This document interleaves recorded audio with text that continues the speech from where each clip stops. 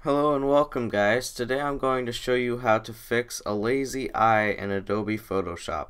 So as you can see, this eye is slightly more closed than this eye, which well, you probably knew that's what a lazy eye is. So you're going to press the M key on your keyboard and then drag out, because you're going to start out with this square selector.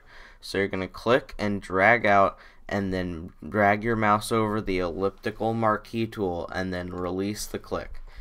Then you're going to select the area which the eye that is open more in, and then you're going to press Command C, Command V, or Control C, Control V.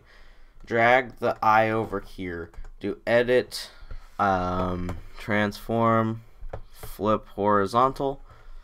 And I know that looks terrible, but what you're going to do is hit E for the eraser and basically just erase the non-used areas.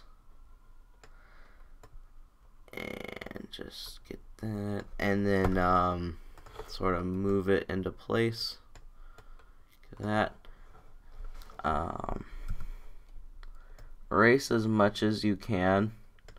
So yeah, there we go. And then you're going to go over here and select the dodge tool, and if the lighting was brighter on the side, just sort of click like that and brighten it up a bit so it looks natural to the photo. See, that looks much better, and that was how to fix a lazy eye in Adobe Photoshop.